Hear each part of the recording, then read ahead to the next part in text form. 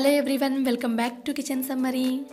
ఈరోజు నేను మీకు రెస్టారెంట్ స్టైల్లో కడాయి మష్రూమ్ కర్రీని ఎలా చేసుకోవాలో చూపించబోతున్నాను. ఈ కర్రీ అన్నంలోకి, చపాతీలోకి, బిర్యానీలోకి చాలా టేస్టీగా ఉంటుంది. లేట్ చేయకుండా ప్రాసెస్ని స్టార్ట్ చేసేద్దాము. ముందుగా ఒక ప్యాన్ తీసుకుని స్టవ్ వెలిగించి ప్యాన్ హీట్ అయిన తర్వాత 1 స్పూన్ ధనియాలు, 1/2 స్పూన్ జీలకర్ర, 4 ఎండుమిరపకాయలు, 1/2 ఇంచ్ దాల్చిన చెక్క, 4 లవంగాలు, 2 యాలకులు వేసుకుని లో ఫ్లేమ్లో పెట్టుకుని దోరగా వేయించుకోవాలి. ఇందులోనే 1/2 స్పూన్ మిరియాలు కూడా వేసుకోవచ్చు. నేను ఇక్కడ 200 గ్రామ్స్ మష్రూమ్కి సరిపడా ఈ స్పైసెస్ని వేస్తున్నాను. మీరు ఎక్కువ క్వాంటిటీలో చేసుకుంటే దానికి తగ్గట్టు చూసుకుని వేసుకోవాలి. ఇలా దోరగా వేగిన తర్వాత వీటిని ఒక ప్లేట్లోకి తీసుకుని చల్లారిన తర్వాత మిక్సర్ జార్లో వేసుకొని మెత్తటి పొడిలాగా బ్లెండ్ చేసుకోవాలి. ఇప్పుడు ఇదే ప్యాన్లో 2 స్పూన్స్ ఆయిల్ వేసుకుని హీట్ చేసుకోవాలి. నూనె కాగిన తర్వాత 10 జీడిపప్పులు, 6 వెల్లుల్లి రెబ్బలు, 1 ఇంచు అల్లం ముక్కని ఇలా కట్ చేసుకుని వేసుకోవాలి.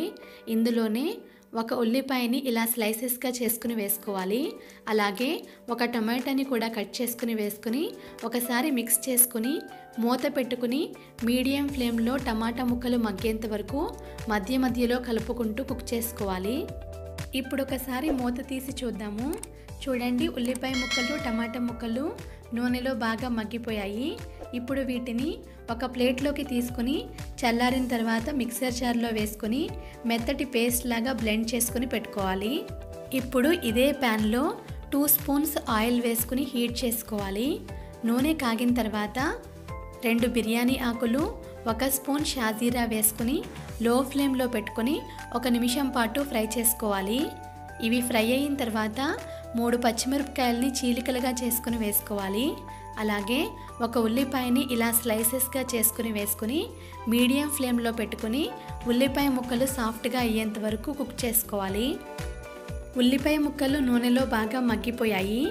ఇప్పుడు 1 క్యాప్సికమ్ని ఇలా పెద్ద ముక్కలుగా కట్ చేసుకుని వేసుకుని అంతా కలిసేటట్టు బాగా మిక్స్ చేసుకుని మూత పెట్టుకుని మీడియం ఫ్లేమ్లో 2 నిమిషాల పాటు కుక్ చేసుకోవాలి. 2 మినిట్స్ తర్వాత మూత తీసి చూస్తే క్యాప్సికమ్ ముక్కలు కూడా సాఫ్ట్గా కుక్ అయ్యాయి. ఇప్పుడు ఇందులో 200 గ్రామ్స్ మష్రూమ్ని క్లీన్ చేసుకుని శుభ్రంగా వాష్ చేసుకుని ఇలా పెద్ద ముక్కలుగా కట్ చేసుకుని వేసుకుని అంతా కలిసేటట్టు బాగా మిక్స్ చేసుకుని మూత పెట్టుకుని మీడియం ఫ్లేమ్లో మధ్య మధ్యలో కలుపుకుంటూ 10 మినిట్స్ పాటు కుక్ చేసుకోవాలి. మష్రూమ్ త్వరగానే కుక్ అయిపోతుంది. ఇప్పుడు ఒకసారి మూత తీసి చూద్దాము. చూడండి, మష్రూమ్ కూడా బాగా ఉడికిపోయింది. ఇప్పుడు ఇందులో ఉల్లిపాయ టమాటా పేస్ట్ని వేసుకొని ఇందులోనే రుచికి సరిపడినంత ఉప్పు కూడా వేసుకుని అంతా కలిసేటట్టు బాగా మిక్స్ చేసుకుని మూత పెట్టుకుని మీడియం ఫ్లేమ్లో మధ్య మధ్యలో కలుపుకుంటూ ఈ పేస్ట్ నుండి ఆయిల్ సెపరేట్ అయ్యేంత వరకు కుక్ చేసుకోవాలి. ఈ పేస్ట్ ఆయిల్లో ఎంత బాగా మగ్గితే కర్రీ టేస్ట్ అంత బాగుంటుంది. ఇప్పుడు ఇందులో గ్రైండ్ చేసి పెట్టుకున్న మసాలా పౌడర్ని కూడా వేసుకుని అంతా కలిసేటట్టు బాగా మిక్స్ చేసుకుని 1 నిమిషం పాటు కుక్ చేసుకోవాలి.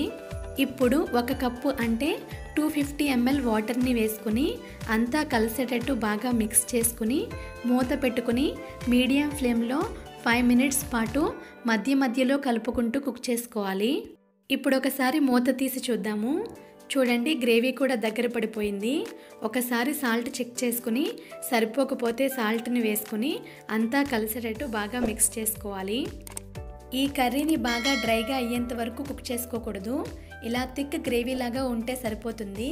చివర్లో కట్ చేసి పెట్టుకున్న కొత్తిమీరను వేసుకుని స్టవ్ ఆపేసుకోవాలి. ఇంట్లోనే ఇలా ఈజీగా రెస్టారెంట్ స్టైల్ కడాయి మష్రూమ్ కర్రీని చేసేసుకోవచ్చు. ఎప్పుడు మష్రూమ్ తెచ్చుకున్నా ఇలాగే చేసుకోవాలి అనిపించేంత టేస్టీగా ఉంటుంది ఈ కర్రీ. ఇది అందరూ ట్రై చేయాల్సిన రెసిపీ అండి. ఒకసారి మీరు కూడా ట్రై చేసి ఎలా వచ్చిందో మీ ఫీడ్బ్యాక్ని నా కమెంట్ సెక్షన్లో చెప్పండి.